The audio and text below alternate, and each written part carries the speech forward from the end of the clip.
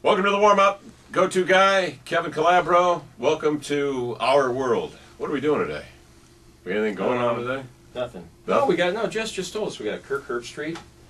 Do you want me to do this for you? Don't tell anybody. We already pre-taped it, but I asked about the WSU flag on game day. Are we supposed to not? We're not supposed to say that. Jim, it's part of the magic of radio. Is it? Yeah. Oh, well, anyway, I asked him about the Cougar flag on game day. I thought that was the most important question. No, I like the question you asked, though, about Jake Locker and where he fits in the NFL, and Cam Newton and Ryan Mallett. To me, that was the meat of the interview, and you'll hear that.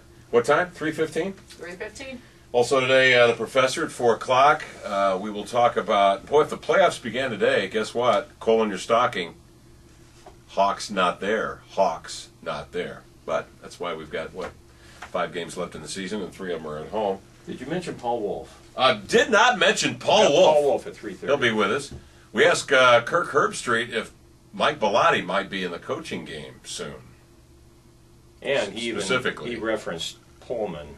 We didn't ask Paul Wolf about that. I didn't ask Paul Wolf about Bellotti coming back into college coaching and coming to Pullman. Obviously, that wouldn't be cool to ask Paul Wolf. It's a possibility, though. You did ask Paul Wolf though about his job and what he thought about it. And so that's what I will ask him. Yeah. We didn't tape that. That's right. That's on at 3:30, or will be on at 3:30. Also, we're still waiting for Dan Monson to call us.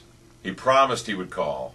We're still waiting for the former Zags coach, 1999 Elite Eight, had the world at his feet. I didn't know that the University of Washington was that close to hiring him, and he took the Minnesota job instead.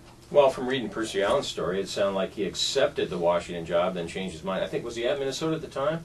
I thought he was leaving Gonzaga. We better get cleared up on that stuff. Yeah.